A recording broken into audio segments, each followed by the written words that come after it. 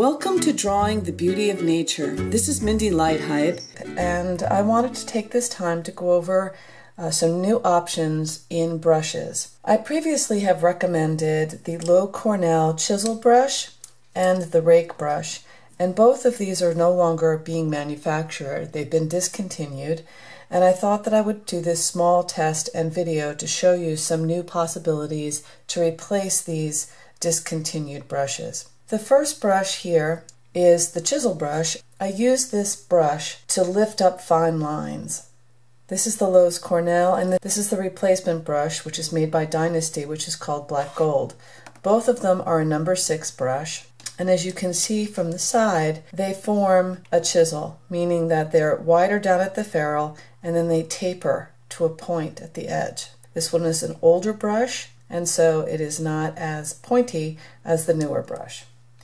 I've prepared 2 swatches here, and I let them dry, and I'm going to start by using the old brush to show you a comparison. The first thing I do always is wet my brush, and then I align the fibers. Then I come in with the edge of the brush, and I lightly move my brush to lift up color. Clean the brush off, realign the fibers, and go back in and continue to lift up the line. You can move the brush back and forth, and depending on how staining the pigment is, it will lift.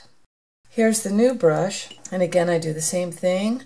I wet it, I align the fibers, and I come in and gently sweep across, making a line to lift the color. It looks to me that the brushes are fairly comparable, and it looks like this new brush is going to work just fine.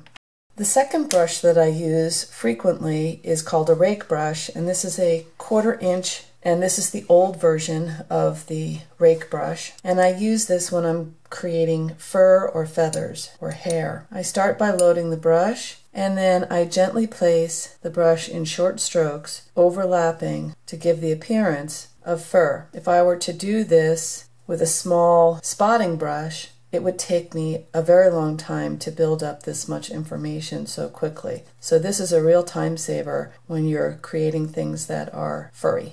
The replacement brush is made by Simply Simons, and they are calling it a comb brush rather than a rake. So there's a slight difference in the name, but as you'll be able to see, it's very similar in its appearance. It's able to give very fine lines, which give the illusion of fur. These brushes also can be used on the side, like the Chisel brush, to create broader strokes and intertwine in between.